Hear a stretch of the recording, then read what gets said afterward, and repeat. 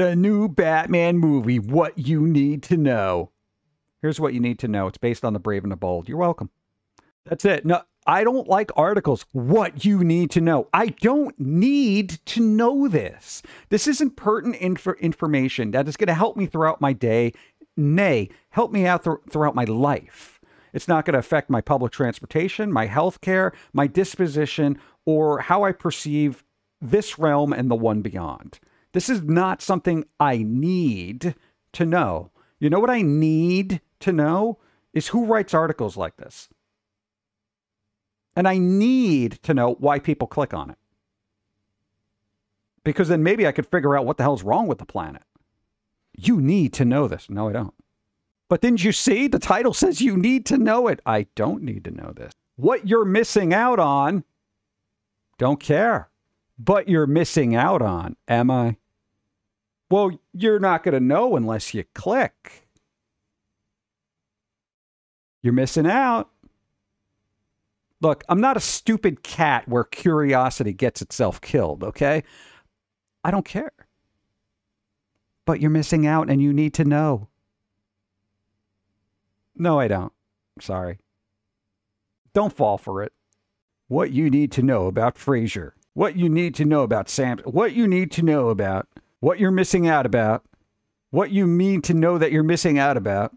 What you're needing and missing about this guy. So yeah, I mean, the short of it is, none of this should be stressful. What should be stressful is health, bills, and mental stability. And adding more stress because of articles like this, that's optional. If you take the option to be stressed and then you're more stressed, then that's your fault.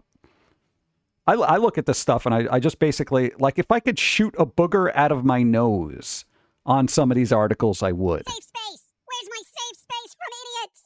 Ah! Exactly. White rhino shot to death in Florida one day after arriving at Safari Park. Yeah, that'll happen. It's Florida. You can tell Forspoken to shut up and other important settings. Yeah, I will say that about Forspoken. A couple of people that I did watch play it, the main character, la la la la la la, those off-the-cuff little tidbits that they say in combat, bro, slider, yeah, just shut up. I get that. That is important. It's not something I need to know. I'll figure it out myself. Again, I've become so, I don't want to say immune, but resistant to like garbage articles, like what you need to know, what you're missing out on, you know, that kind of thing. It's just like Kotaku just, it doesn't register to me. It feels like every other news organization, you know? It's that essential clickbaity headline that tries to get you to click. I say, I see what you're doing there, and I keep moving. Like how people are comparing Hi-Fi Rush to Forspoken.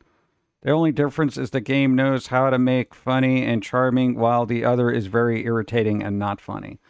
I heard a lot about, like, the main character, what was it, Frey in Forspoken. She seems like a very unlikable character to most people. I kind of got her, okay? Because she's from New York. That's how New Yorkers are. You know what I'm saying? They're a New Yorker thrown into like medieval times. Of course they're going to be sarcastic. You know, everyone playing the game is like, they're being mean. What? They're New Yorkers. Have you not been to New York? God. I don't know. I haven't played the game, but, you know, she seemed very like, yeah, why am I here?